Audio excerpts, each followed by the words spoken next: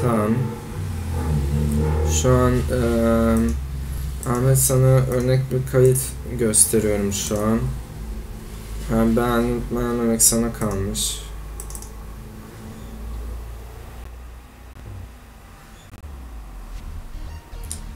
Kullandığım kodekten dolayı en fazla 32 FPS'de kaydedebiliyorum ama başka bir kodek kullanıp daha yüksek FPS'de kaydedebilirim ama o zaman da hani oyunlar yavaşlıyor.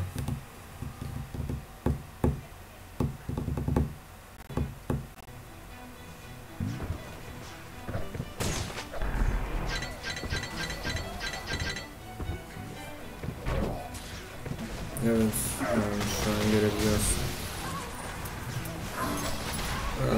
Aynı anda sesini ve oyunun müziğini de kaydedebilirim. Hani oyun sesini de.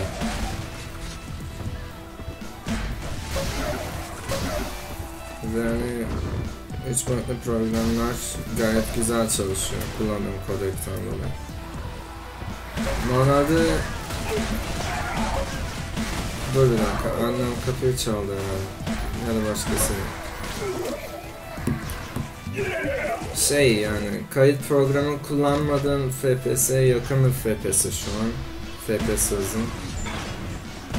Hani kayıttan neredeyse etkilenmiyor oyun.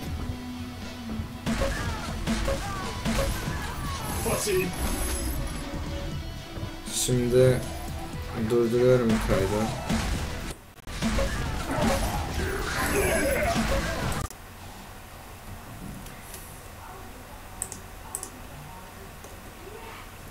Baktığım zaman